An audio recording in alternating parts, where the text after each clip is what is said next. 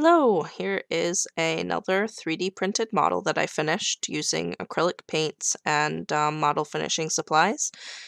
Um, this model is by Kijai, and I've linked to the free STL below in the description. It's a little tree stump house, a little fairy house. It's quite cool. This one is not printed full size. I think, I don't know, it's about 70% scale. Um, And I really have no clue about the print settings, but I'll ask my husband about that and list it in the description if he can remember what he did. This is quite a cool little model. My favorite thing about it is there's a really big base here, which lends itself well to all sorts of customization options, and that is why I'll be doing a series of videos about just painting the model. I've got like 3 more printed, and I'll go through step by step of how I paint it, how I finish it off, and hopefully that'll be useful to some people who really want to take their 3D printing to the next level. Anyway, just talking about this one now, and the first thing I did, it actually prints in 2 parts, so the roof is separate and you glue it on. I prefer to rather paint things separately before I glue them together. So I painted these 2 bits separate and glued it together only at the very end. But the first thing I had to do was kind of clean them up, clean up any residual filament or smooth out any rough edges. And then once the print was ready to be painted, I primed it, and you should always prime your prints if you're painting them. You don't have to use any kind of special primer. You can use a spray or you can brush it on. And when I say brush it on, it's just a thin layer of acrylic paint. Nothing special. Nothing that says primer on the package. It's just the first layer of paint. That's all priming is. Giving the next layers of paint something to stick to. And I usually let my prints dry for at least a day after I've primed them. That's just my personal preference. Because I want to make sure that it's really, really good and dry. So, after it's all primed and ready to go, I kind of blocked my base colors on this particular print. It was dark brown for the tree, gray for the steps, green for the grass, because even though I knew I was going to put all of this static grass on the base, you always have to provide a base color because the color underneath will show through. It's not like a solid carpet, it's fluffy. So yeah, I put the green on the bottom there, and the roof I think I just did dark brown as kind of a base. Then once all those were dry, I put in my washes.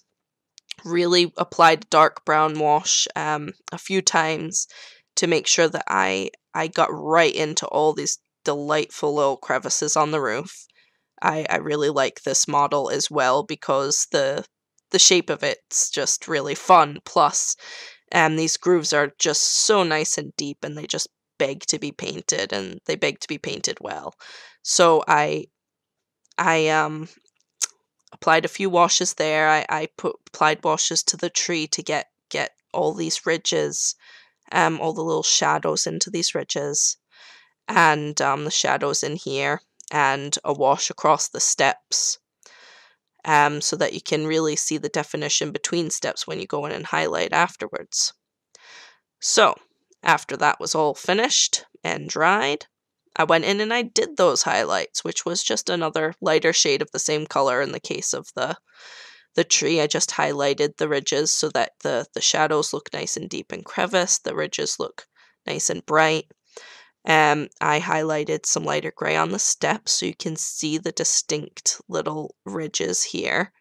And that's just done with highlighting. If you're looking at it from across the room, you can tell it's not just a ramp, you know? That's the idea.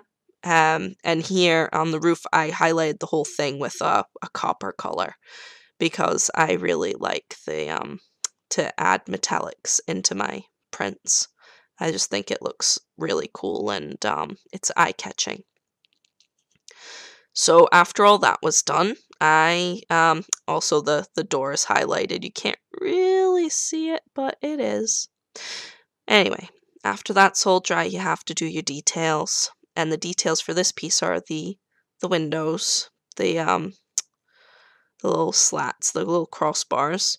And there are actually these little delightful hinges on the door, which are easy to miss if you don't paint it, because it kind of gets lost in the ridges of the filament. But they are there, and they're quite cute.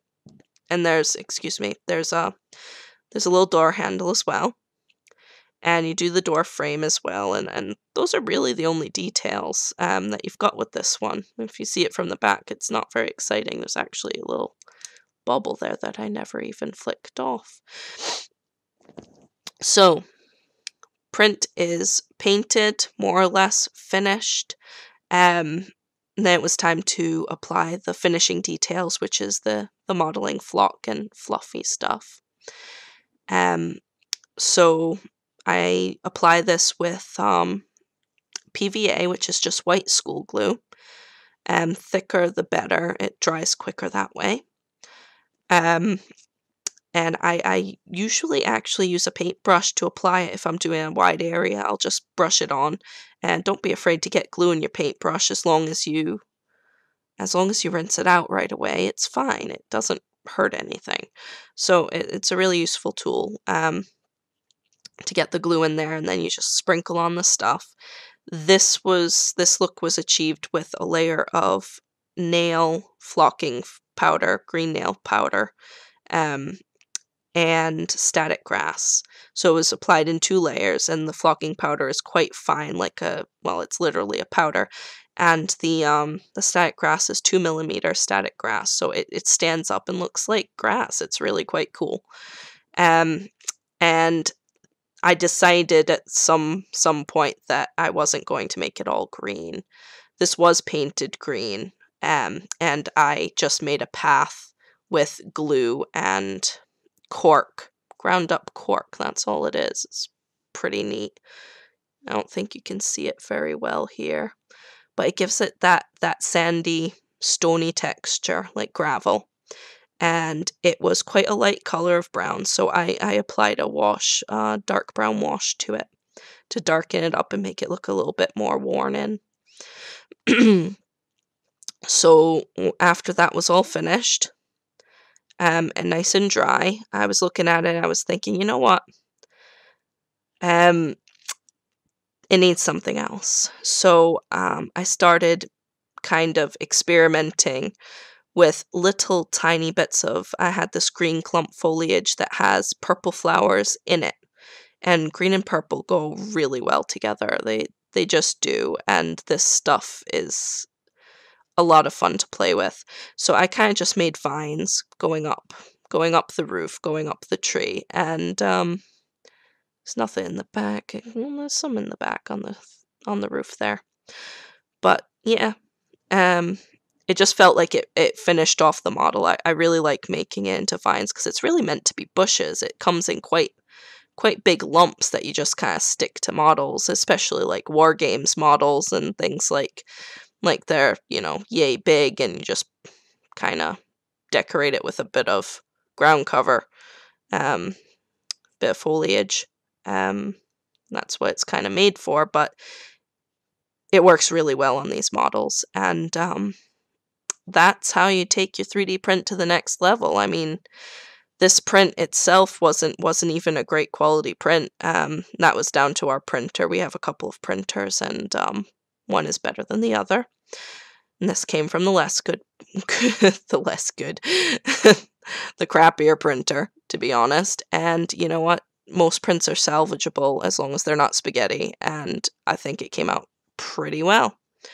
And as I said, there will be another series of videos on step-by-step how to paint something like this, how to paint this specific model. So if you'd like to see that, please either check back and see if it's arrived yet, or subscribe. Okay, bye.